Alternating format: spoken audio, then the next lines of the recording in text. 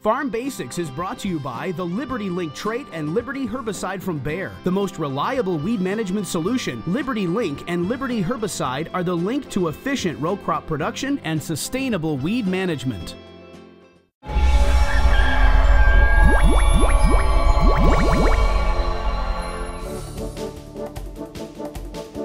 During our Farm Basics time today, we're going to talk about a couple of new seed traits that are coming on the market here in the next couple of years, Enlist and Dicamba. I was wondering where you're going to go with that. Coming on the market in a couple of years.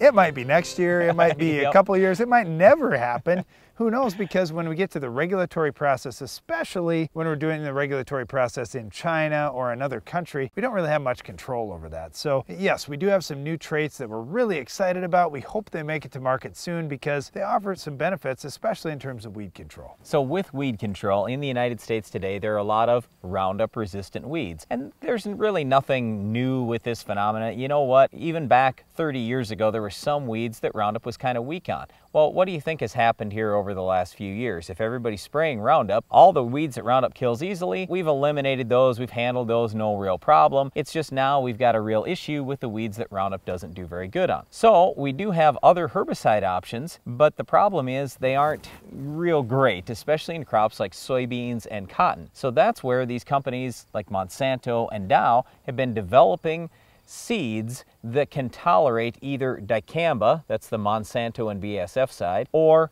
2,4-D, that's the Dow trait we're going to talk about today. Now you may be saying, Dicamba, 2,4-D, we've had those products out for decades. That's not anything new for us, but it's new that you could spray them in the crop. The other thing that's new about them is both BASF and Monsanto, as well as Dow, what they have tried to do is to improve some of the physical characteristics of 2,4-D and Dicamba, namely drift, whether it's physical drift or, more commonly, volatility. So this volatility thing is where the product actually picks up and moves afterwards. This is not real common, but it could happen with the old Dicamba, the old 2,4-D. The new products that will be out, you'll see dramatically less issue with the new 2,4-D that's coming out.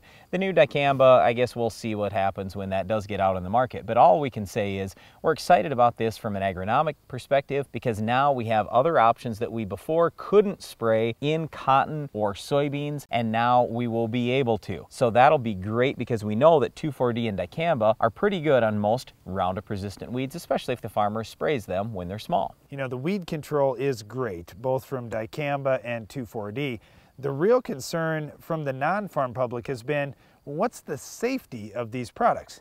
Well, here again, it's something that kind of puzzles me because we've used Dicamba and we've used 2,4-D for 30 or 40 years. This is something that's going on tens of millions of acres every year across our country right now. We're using 2,4-D and Dicamba in pastures and roadside ditches and non-crop areas. We're also using Dicamba on tens of millions of acres of corn every year. We're using 2,4-D on millions and millions of acres of wheat and small grains. These are products that are out there right now and have been proven safe for a long time. So not only is it the product safety that people have been concerned about, but I mean, hey, these products have been out for 40, 50 years.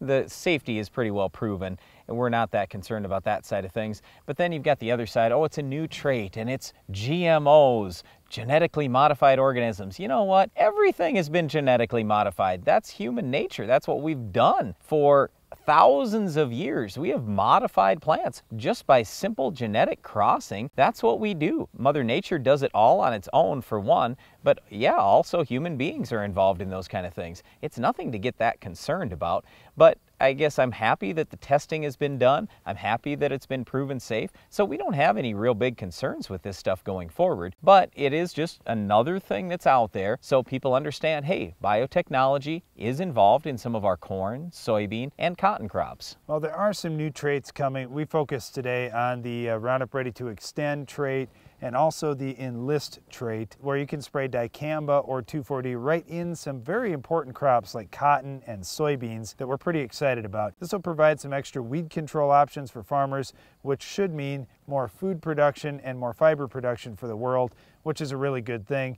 The other side of it is the herbicide solutions that we're talking about, Dicamba and 2,4-D. Those products have been greatly improved to reduce volatility concerns and to alleviate any safety concerns that people may have. There's been lots more testing done on them. So we're excited about these new things coming out. Hopefully, they'll be good options for our Weed of the Week. Can you identify this week's weed?